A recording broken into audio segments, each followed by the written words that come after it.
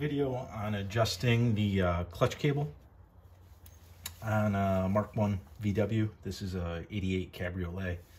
So this adjuster lets you adjust the amount of free play in the clutch. So that's the actual clutch lever way down here, and the cable pulls on it, and this rest here is very adjustable. The spec on how much free play it's supposed to have. So you should be able to just pick up on this and it should float. The spec on that is 12 millimeters, so just about a ½ inch.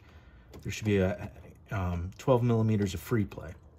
So what I did is I grabbed one of my socket extensions with a half inch drive. So that's, you know, just about 12 millimeters. So I'm going to use this kind of as a spacer, and you can see I have nowhere near the free play it's supposed to have. So it's a pretty simple procedure to loosen the jam nut here, which is a 17 millimeter.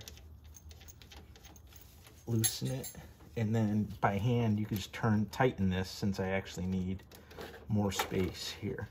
So as I tighten it, I gotta try my little spacer again. We're almost there.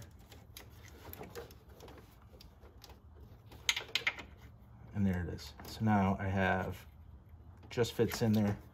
So that's within spec, the half inch or 12 millimeters of free play. And then it's a matter of tightening up the jam nut again.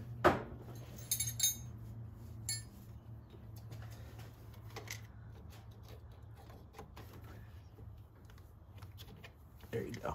And it's in place now. And that's really it for adjusting the play in the clutch and the pull in the clutch.